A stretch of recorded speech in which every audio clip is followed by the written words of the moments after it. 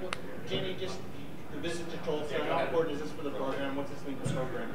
Well, how awesome, one, that we're doing this. And my understanding is we get to do this again, but to be able to kick it off in Tulsa is really fun. I mean, obviously being able to come here, there's a line outside, you know, as we start to come in, and it's pretty awesome just for our state and for our sport, and obviously for the University of Oklahoma. What's this off season been like for you? Your first Yeah. time to really settle in a little bit after the season. Well, obviously the landscape of college athletics is slightly changing, or at least it feels that way with the transfer portal, with NIL. But I've been really thrilled with the response of our team and what we've been able to do. And we've been able to get back on the court. We've worked out for about 4 weeks. The response from our team has been phenomenal, and we've just continued to really focus on enhancing our culture, working hard and getting better. And that's all we can do. You touched on it a little bit there, but how much different is it now versus a few years ago, as far as like having to almost recruit your own players again, you know, yearly? I know, Right. you know, obviously it's all fairly stable, but that going through that process and having to make sure that you know who's going to stick around and things like that.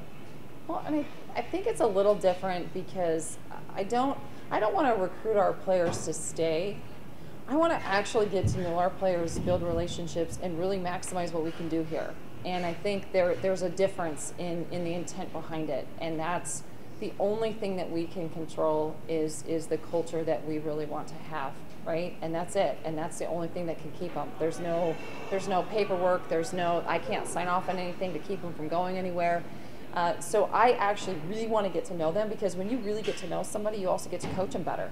And then your culture, I mean, our whole culture is based on loving what we do, loving how we do it, and loving who we get to do it with. And so that's not because of the portal, and that's not just to keep players. That's really to be able to build something really special here. So we are in a little different position than maybe men's basketball is, or maybe where football is from a national standard. I'm not talking about Oklahoma, I'm talking national standard. And quite honestly, I don't really want to get there. You know, I don't. But I do know that that's reality. And so there are some other things we've got to be able to do. But the number one thing is just continuing to enhance the culture that we have. And for our fan base to fall in love with the team, you know, and to grow with the team. And that's what we want to be able to do. Jennie, when we look at your roster, can you give us an update on Anna and just her timeline recovery? Yeah, she looks great right now. Anna looks absolutely great. And we don't have a date yet, but she's ahead of schedule. So we will be competing in a foreign tour in August. I have no idea if she'll be able to play, but I know she'll be able to do some elements of practice. She's stepping in, she's able to do some workouts, she's running, she's jumping. I think she's even craving running, so that's always positive. But no, she looks great, and you can tell she's really progressing great. What about the challenge to those returners? They tasted the NCAA tournament. They know expectations. There's going to be a lot of expectations entering. What's your challenge to them entering the offseason, getting ready for the foreign tour and past that? Well, and what a fun season last year for us to be able to just kind of get out there and go, and then really try to manage some of the expectation. And I know there was a bit of a roller coaster, but it's also what a fun experience and a lot of learning lessons in 1 year. And so at the end of the season, we all know that we didn't end how we wanted to end, but we do know that we're pretty motivated.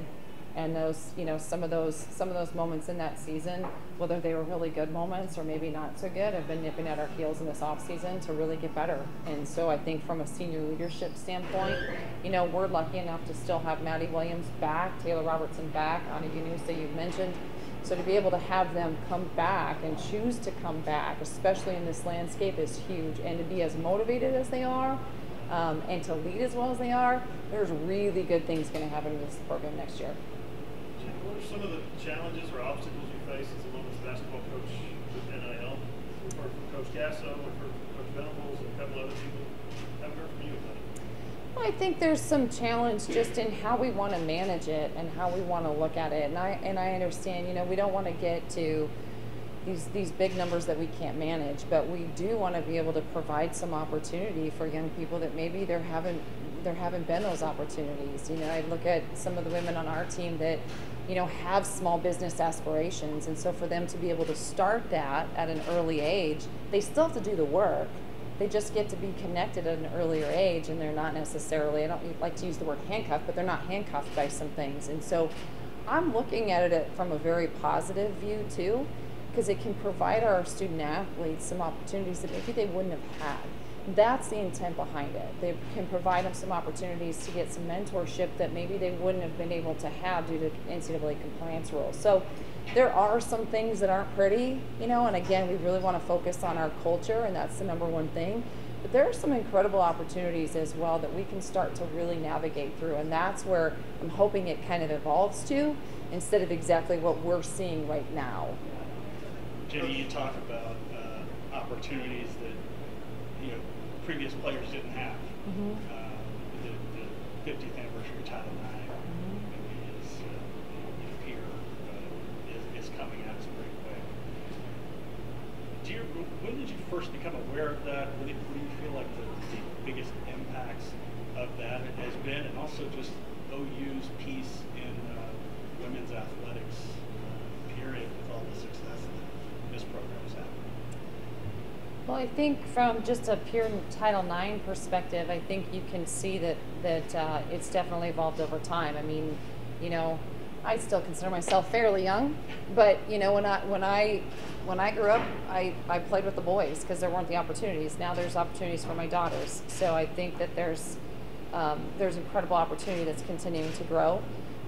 There was a really wide gap, even in college in terms of what we were doing compared to what the men were doing, and we didn't even think about talking about it, right? And then now I think there's a lot of things, especially in the last few years, obviously through social media, and there's varying opinions. However, I think our women are getting some incredible opportunities, and we need to continue to do that. Look at the sport dynamic here at Oklahoma. I mean, look at our women's softball, look at gymnastics. I mean, you're talking national championship contenders, national champions, and these women that are spokeswomen, and I think that's huge. I mean, obviously, we want football to do really well. We want men's basketball to do really well, and I think that's actually what separates us, is that we don't see that one program that's successful hurts another. We see that there's abundance for all, and we're going to continue to grow. We're going to continue to do the best we can for this community, be part of this community, but we have some incredible examples around us.